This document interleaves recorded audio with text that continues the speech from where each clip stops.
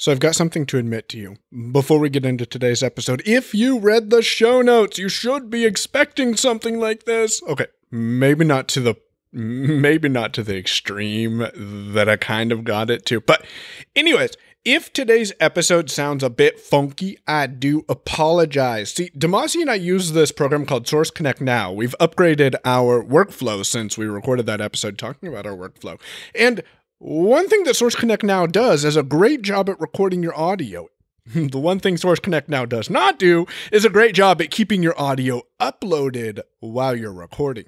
So I got interrupted by a doorbell yesterday. Right after we got done recording, I ended up having to go all the way through today's episode. We're going to re-record next week's episode, so I don't have to do it again. Thank you, Demasi.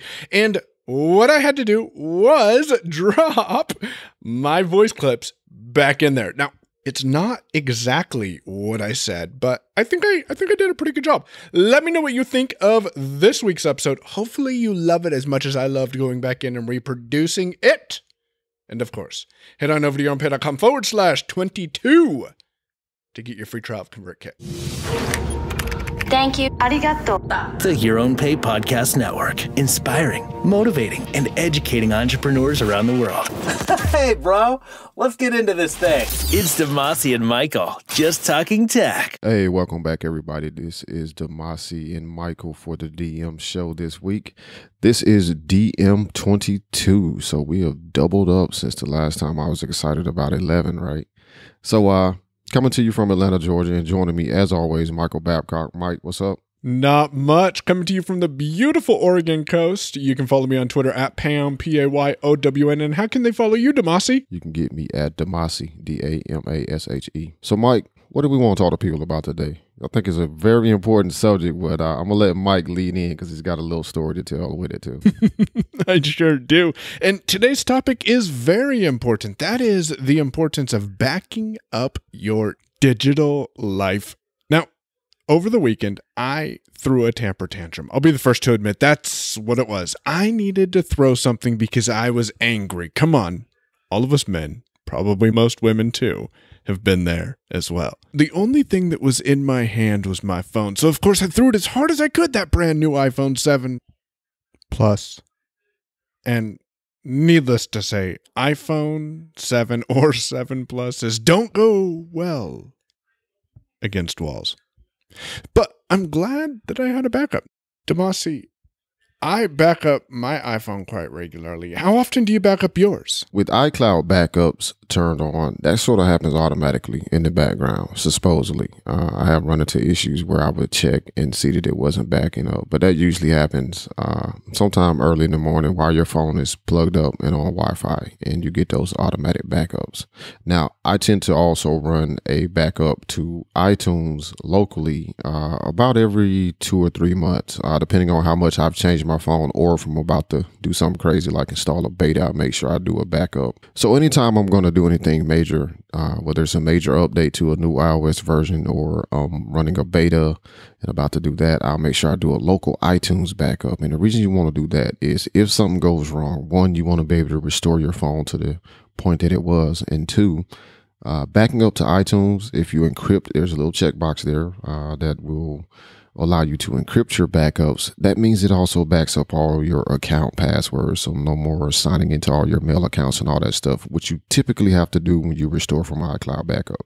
And most certainly is one of those tasks I absolutely hate when I'm restoring my phone from a backup. That is going back in and relogging into all of those services. Although, I'll tell you, 1Password has sure made that process a hell of a lot easier. We'll link to our 1Password episode over at yourownpay.com/DM22.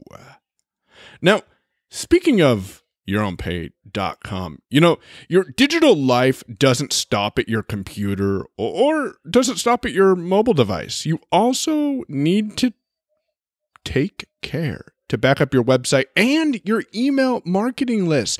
Anything you're doing that involves computers needs to be backed up.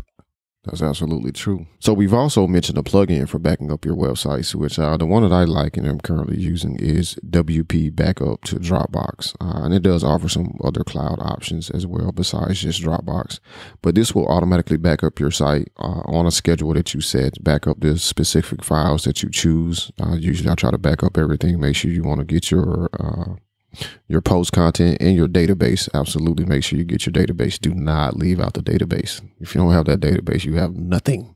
But doing backups is a thing that I have grown to do because I've had those accidents happen to me in the past where either I moved a website or decided to move hosts and didn't have any files. So now I'm starting this blog all over again with no past content, or something happens to a laptop. And I want those files that I had. I may not need to restore that system to exactly the way that it was, but I do have files that I want on there. I think about SSH keys. If I lose those, geez, I am screwed. There's no getting into this server at all. It's so true. And those SSH keys, they are essential for you if you're trying to get into your servers. Don't know what we're talking about? That's okay. You don't have to know what we're talking about. Not only do you need to back up your website, your computers, you need to back up all of your digital resources. And what are some tools we can use to back up our resources, Demasi? Just want to run through a couple of tools that I use regularly for backing up different things. I've mentioned the WP to Dropbox WordPress plugin for backing up your site. For my computer, I use a great app from a excellent developer called Super Duper. Well, that's the name of the app. The developer is Shirt Pocket, which I think is a cool name. I don't have Shirt Pockets, but I like Shirt Pocket. And what Super Duper does is actually clones your drive. So you can, get some other options. But at its base, and the reason a lot of people use it is that it clones a full copy of your machine. It makes that drive bootable. So if something goes wrong with your main system, you can boot off of that external hard drive and get back to work and figure out what the problem is later. Also, offsite backup is a good thing to have. So you want to have something backed up to a cloud somewhere that is secure and protected, but is not in your home just in case you experience some type of natural disaster. And the service that I'm currently using an app called ARQ that lets me back up to just about any place of my choosing. So that could be Amazon S3, it could be a Dropbox account, it could be OneDrive, which is actually what I'm doing right now. But another offsite backup service that I've had good luck with, at least on the Mac, I recently heard from somebody that this application is not so great on Windows at the moment, but that would be Backblaze. And Backblaze is an awesome backup application. You set it up. Once you set it up, it just runs in the background. You don't have to check it. It takes care of that. It costs you $5 a month. To back up any amount of data. So whether you're backing up 100 gigabytes or 100 terabytes, probably, you're good.